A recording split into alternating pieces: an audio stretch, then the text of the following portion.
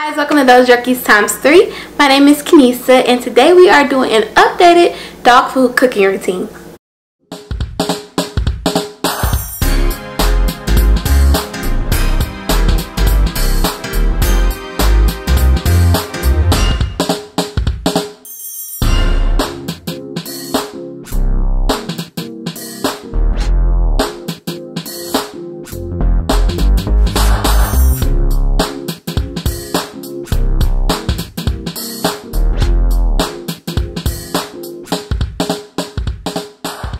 So I'm just showing you guys the new thing that we're doing with their food.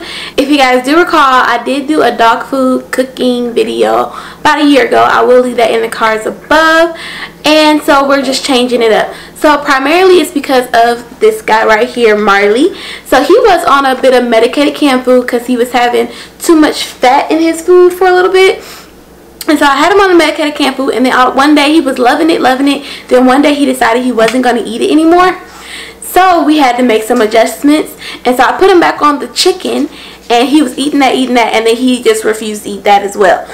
So I decided to change up their food and give them different things to eat every so often instead of just feeding them the same thing over and over again. So this will be a new series on our channel where I'll just show you guys the new recipes that I come up with to feed the dogs. So today we are doing the recipe that they've been on currently for about a month, and I will be changing it up probably within the next month, and they'll have something else, and I'll just update you guys on that. So without further ado, let's get into the cooking.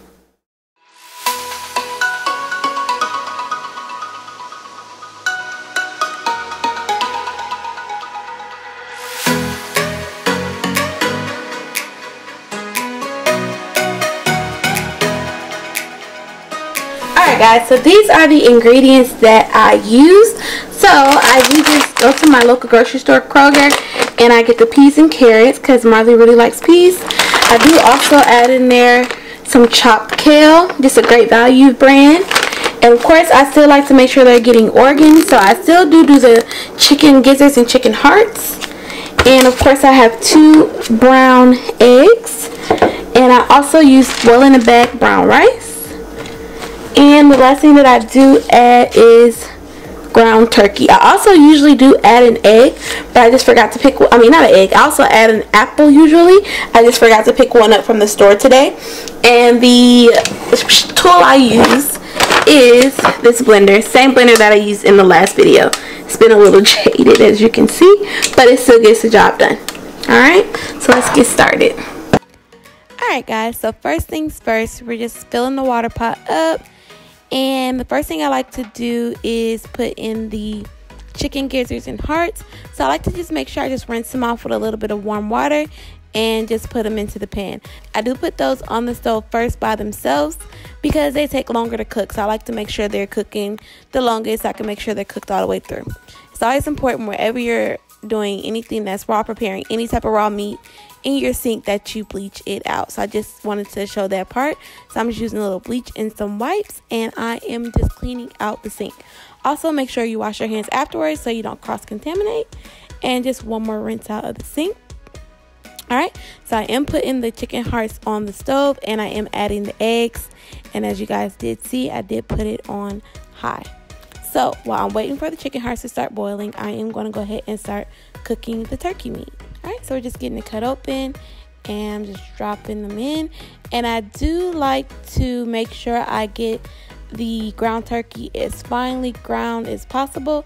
So I do spend a lot of time just smashing it in and trying to break up the big chunks because I do want it a certain consistency for the dogs. So I want to make sure it's nice and smooth.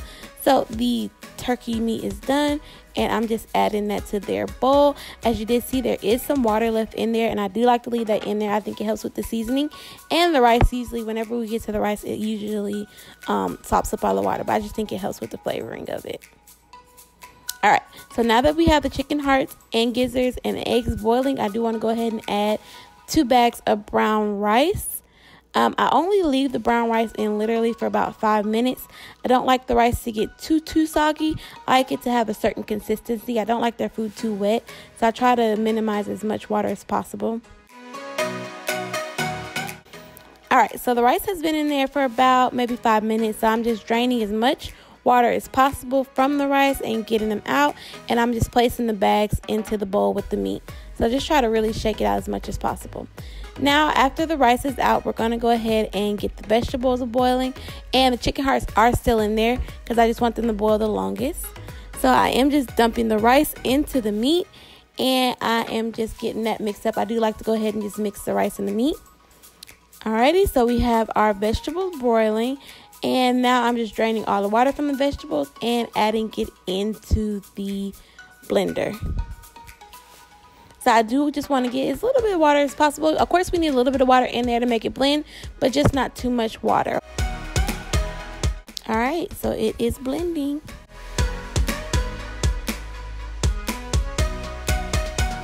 Alright, so the first thing I do when I get the blender out is I take the blade out, try to get as much food off of that, and then I just dump the rest of the food into our food bowl. And this usually lasts us about a week, and I just like to make sure I mix it up really good. So you see, you guys, it's a very good consistency. It's not too watery. And now the dogs are eating. Safe to say they enjoyed their dinner. Alright guys, I hope you enjoyed this video and like seeing the new updated cooking routine. Please leave in the comments below what meals you make for your dogs, if you do make meals for your dogs, and we can compare and contrast recipes. And don't forget to check out our website, www.thosejerkies3.com, to look at some cool, fashionable, 100% handcrafted cotton rope leashes that we do offer. Definitely like to thank you guys for watching Those Jerkies x3. Please do not forget to like, comment, share, and subscribe to our channel. Bye guys.